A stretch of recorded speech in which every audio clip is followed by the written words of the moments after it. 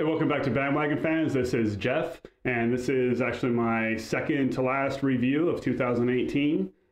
You can also check out the links below. You can check out my best of 2018, the worst of 2018, and a little video I'm calling a time capsule, 7 movies that best represent the United States in 2018. So check out all those links down below. And as always, like and subscribe to this channel. Help keep me going for 2019.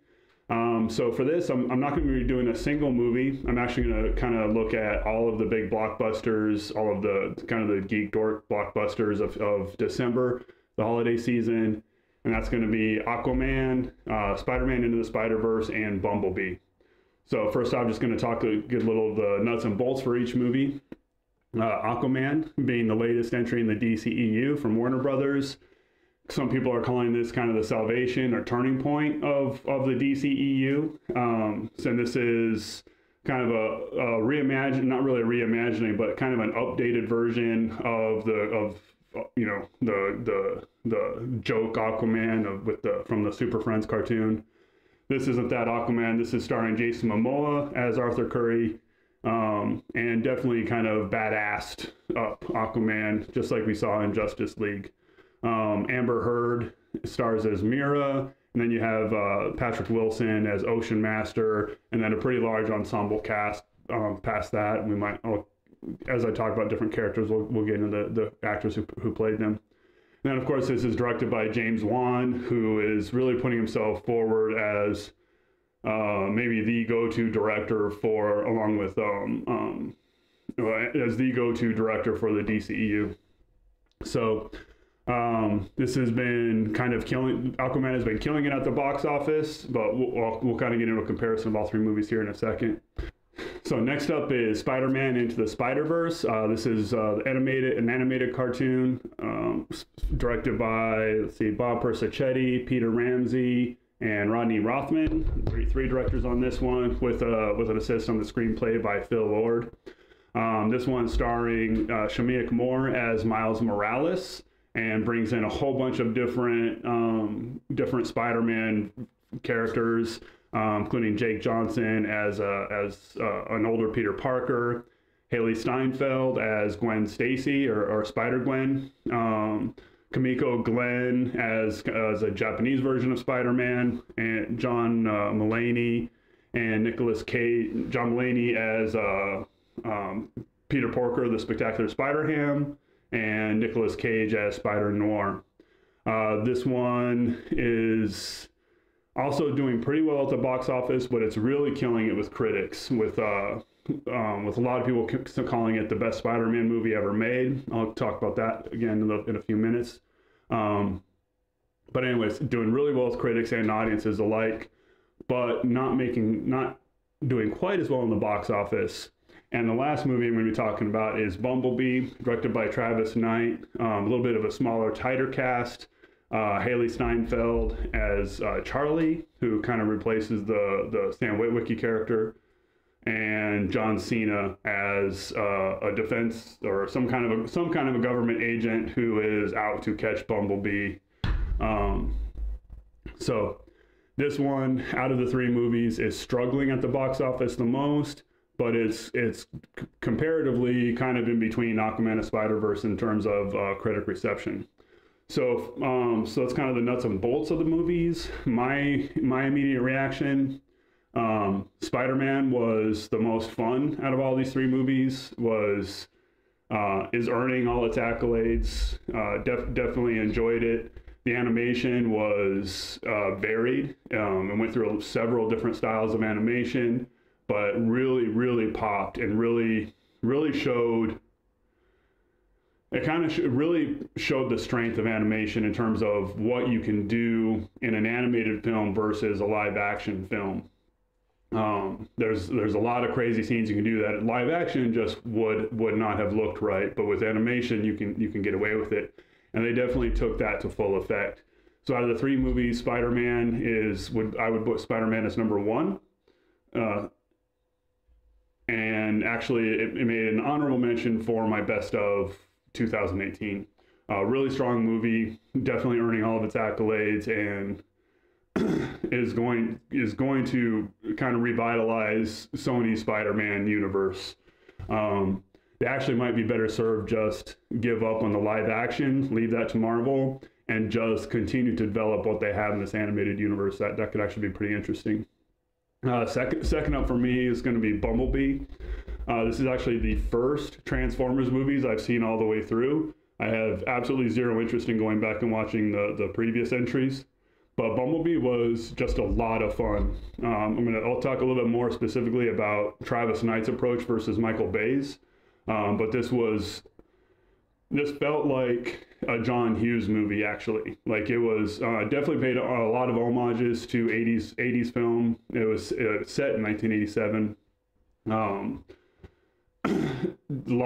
A ton of references to Breakfast Club and some scenes that looked like it was straight out of E.T.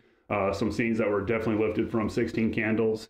It had that 80s teen movie vibe, and it was just a lot of fun, and nothing, deep as pizza, but a lot of fun. The actors committed to what they were doing, and I definitely enjoyed it. It's not going to make anybody's best of list, didn't make mine, but it's still just a really fun movie. Last up on this list, Aquaman, and this movie was, just to be honest, it was flat out painful for me to watch. This movie comes in at just under 2.5 hours, and you're going to hear a lot of people talk about how bloated it was, how much they packed into this movie, and for me, it was way too much. Most of you by now if you're going to see Aquaman, you probably already have. It's been out for a couple weeks already. It starts off with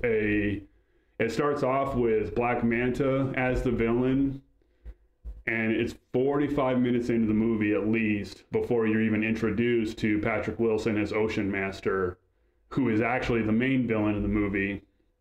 And then Black Manta gets beat off. Sorry, poor choice of words. Gets beaten. With pretty much before the third act even starts, and then it's just Ocean Master. So you almost have two 1.5 hour movies that overlapped each other, and there just came a point where I had to get up and go for a walk, get a soda, go to the bathroom, because I physically could not sit in my chair any longer. Every scene, the repetition of the movie was horrendous. Every scene was people talking, explosion, fight, and reset. People talking, explosion, fight, and reset. People talking, explosion, fight, and every single scene followed that pattern. At some point, I didn't care if each scene was choreographed well. They started blurring into each other. And I like I said, I left the theater for, 7 or 8 minutes, and I don't think I missed anything. So that, to me, that's a sign of a pretty bad movie, when you can miss a big chunk of it and not miss anything important or relevant. So Aquaman, doing fairly well with audiences. It's got a 7.6 IMDb score and an A- cinema score. Rotten Tomatoes has it at 64%. By far the worst of the three movies. Spider-Man Into the Spider-Verse is doing really well with audiences and critics alike. 8.7 IMDb, A+ cinema score, 97 on Rotten Tomatoes. And Bumblebee is actually doing pretty well. Holding its own with Aquaman as far as audiences go, 7.3 on IMDb. Actually, also doing really well with critics at 93% for Rotten Tomatoes and an A- cinema score.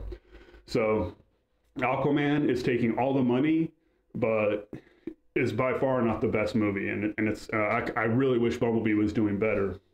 Some of the themes in the various movies. Actually, I want to talk about Bumblebee first.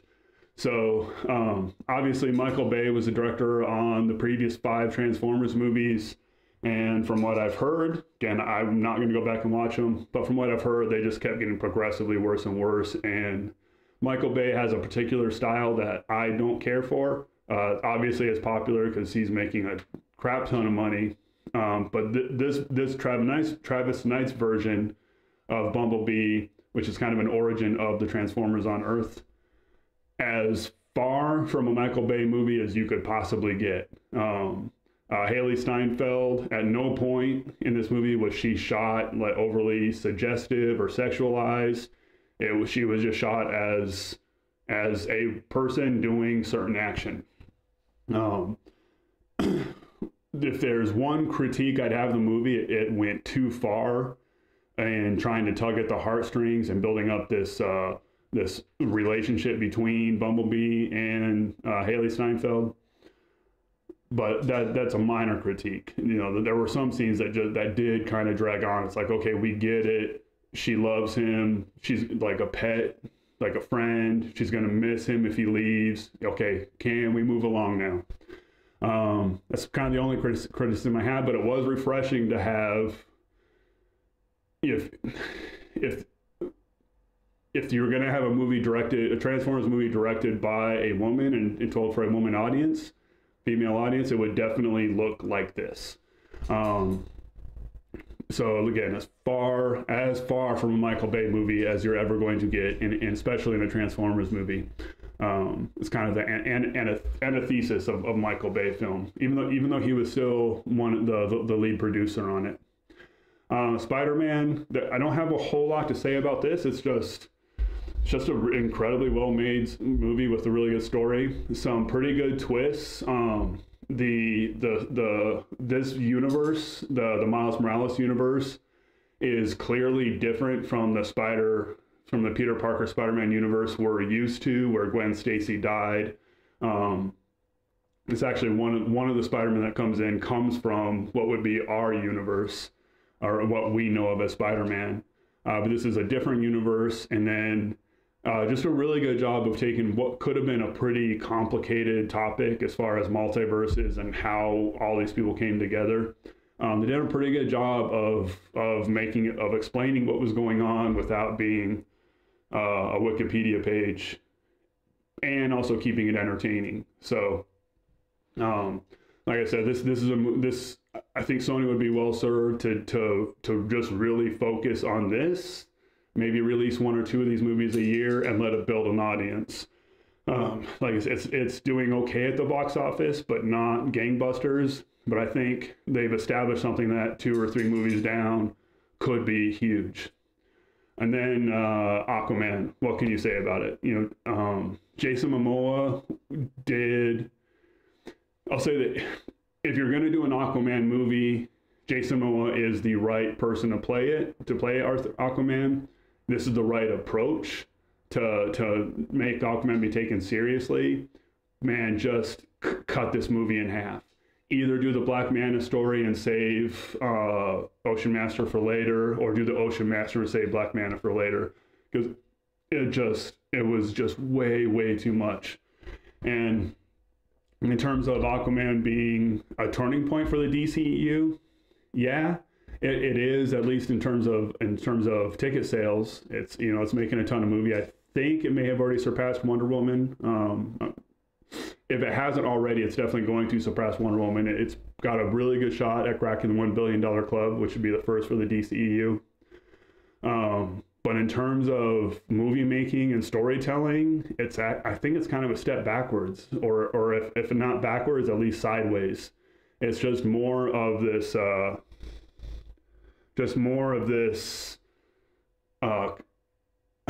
On one hand, incredibly simple, basic story, and needlessly complicated. Better than Batman versus Superman and Justice League, but definitely a step back from Wonder Woman. And like I said, for me, it didn't work. For a lot of people are raving about it, how much fun it was. If you think you could handle a 2.5 hour version of like Pacific Rim, this would be a good movie for you. Just turn off your brain for 2.5 hours, watch action after action after action. You would probably enjoy this. For some of us, it was just way too much. So anyways, those are the 3 big blockbusters. Aquaman is king of the ocean and king of the box office for December. It is absolutely crushing Spider-Man is going to be getting some, Spider-Man Into the Spiderverse, got a little kitty here, is going to be getting some serious award contention.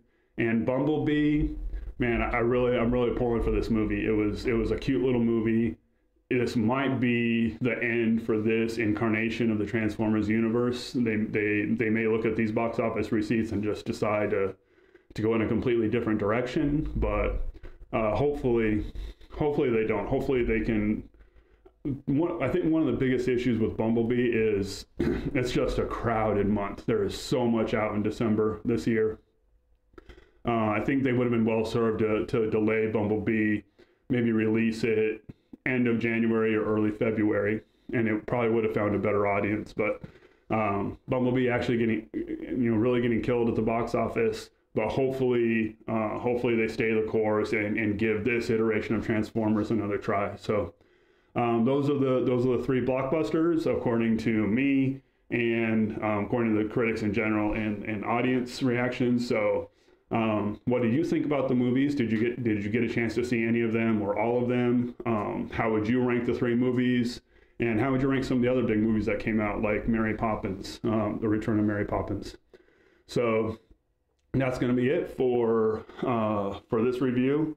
I've got one more that I'm going to be doing, and that's going to be the Dick Cheney biopic Vice. So look for that as well.